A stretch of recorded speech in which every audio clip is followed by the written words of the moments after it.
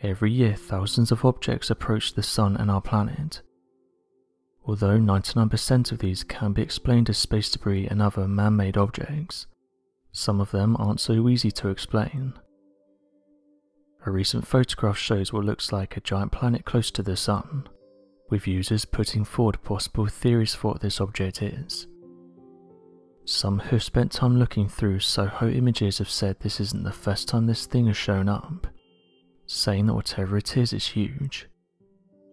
UFO believers think the object could be a giant unidentified flying object, while some have theorized that it's a planet, although many disagree with this and say that space agencies most definitely would have picked up on this.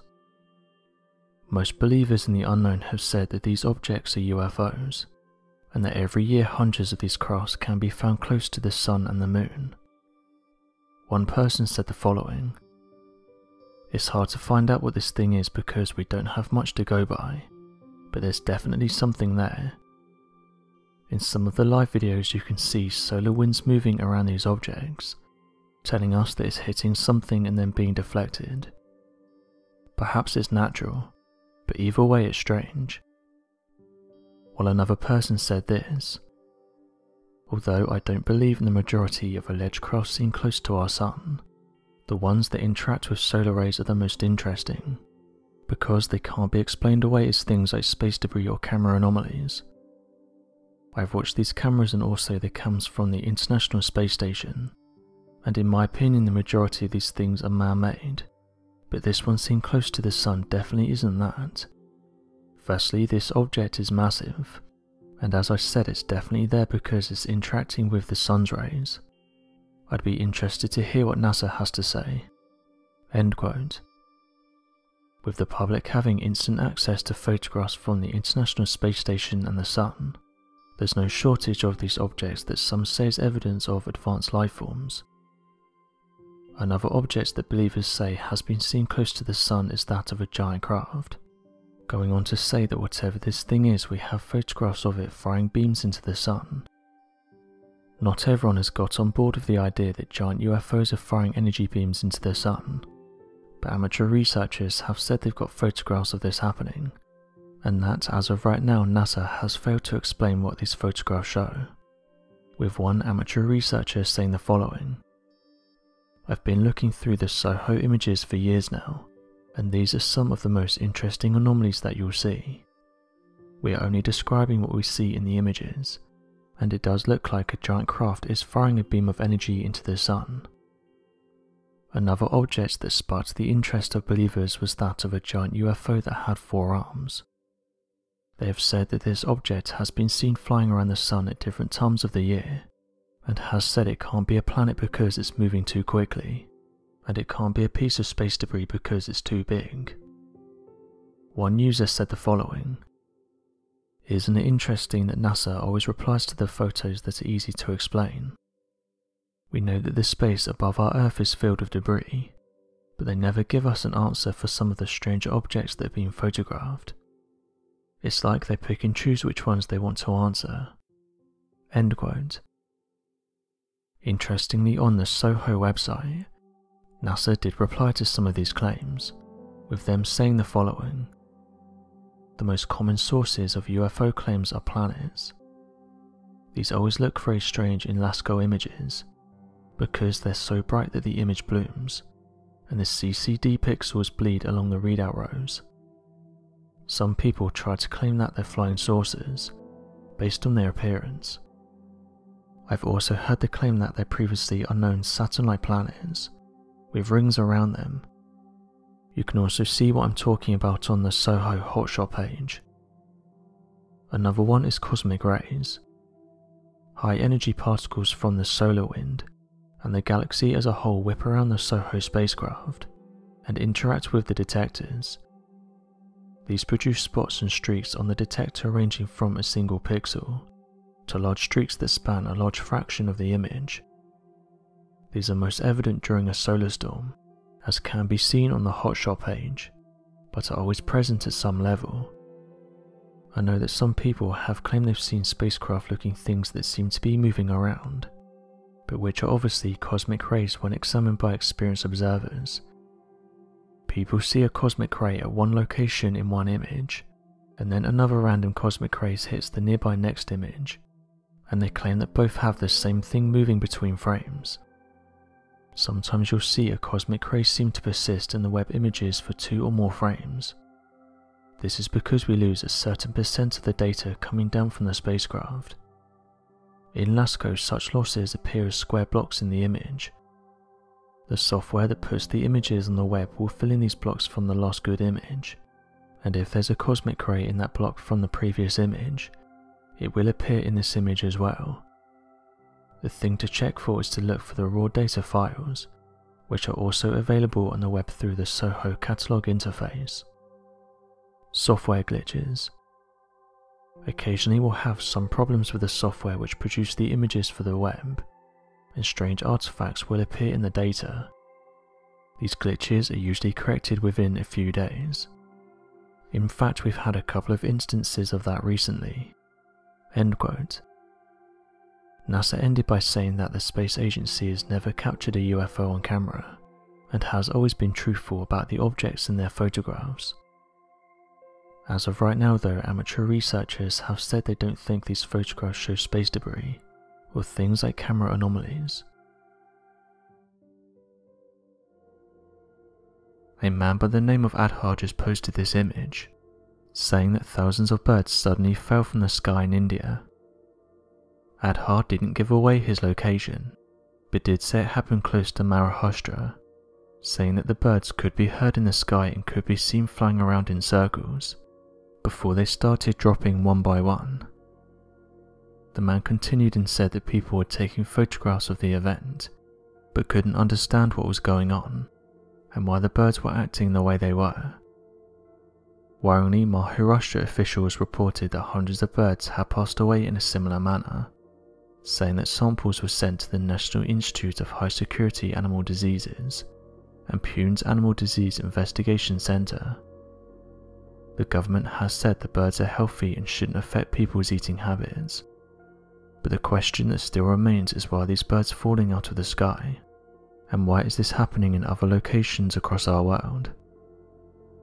One resident close to the region said the birds suddenly started acting strange, and that they went outside due to all the noise that the birds were making, saying that this isn't something they've heard or seen before.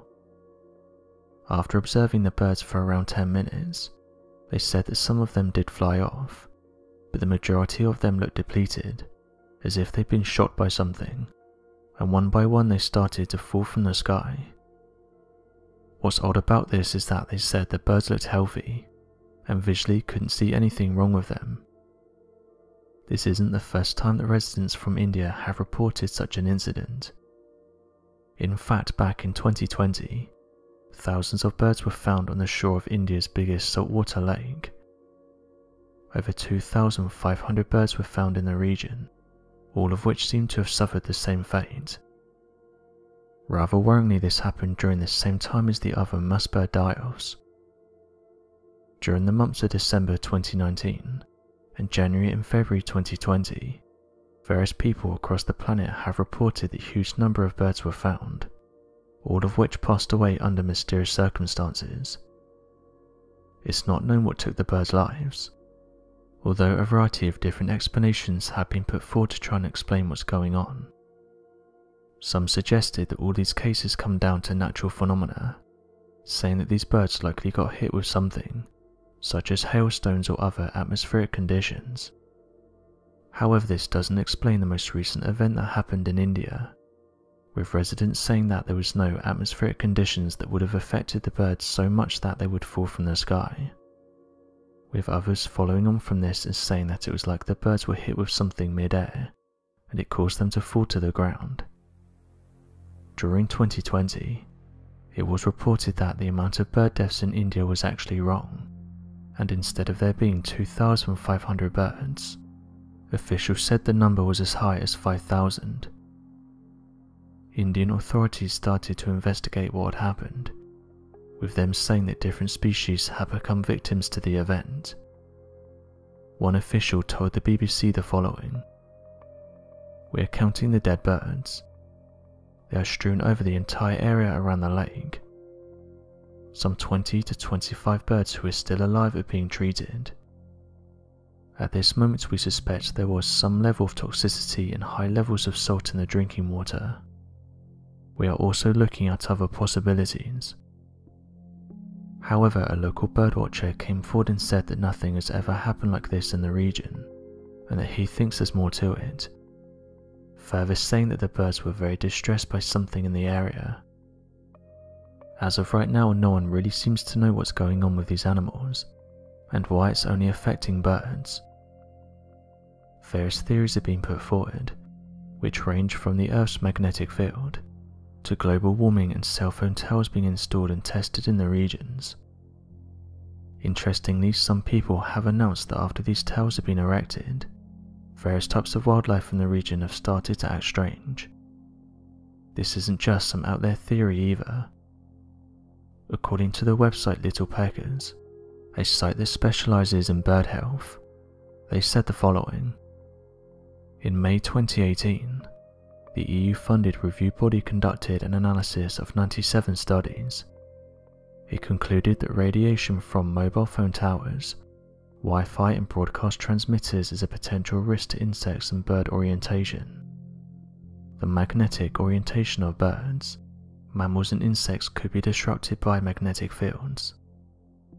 The authors of the review have emphasized the need to enhance our knowledge of EMFs and their impact on wildlife. 237 scientists have now appealed to the United Nations, asking for the risk to be taken more seriously. Electromagnetic fields produce radiation, and airborne species are at greater risk of being exposed to this. In addition, birds' feathers act as receptors of electromagnetic radiation. Studies have suggested that this radiation may cause psychological stress and reduce birds' ability to recover from such stress. Radiation could also be causing psychological issues, including mutated embryos." End quote. Recently, many of these birds have passed away near recently installed towers, causing some to question whether these things are affecting these birds. One person that lives close to one of these towers, and who's an avid birdwatcher, said it would explain the strange circling that's been observed, saying that these towers seem to have a direct effect on these birds, and it's almost like it's confusing them. While another person said the following. "I've seen videos of these birds flying close to these towers, and it seems to be messing them up. I'm not going down the rabbit hole of what some people believe. These are just my observations. I've seen this happen firsthand, and the only thing I could see within the immediate area was one of these towers, so I think that they're having some kind of effect on these birds." End quote. As of right now, officials and companies who are installing these towers have said they have nothing to do with it, and various tests have been carried out that show these things are 100% safe, and are not behind what's happening to these birds. They continue to say that they're completely safe. So what do you make of these stories, and why do you think these birds are falling to the ground? Be sure to leave your questions and answers in the comment section below, and help us to grow this community while working to solve these unexplained mysteries. Thank you for watching, and don't forget to subscribe for more videos.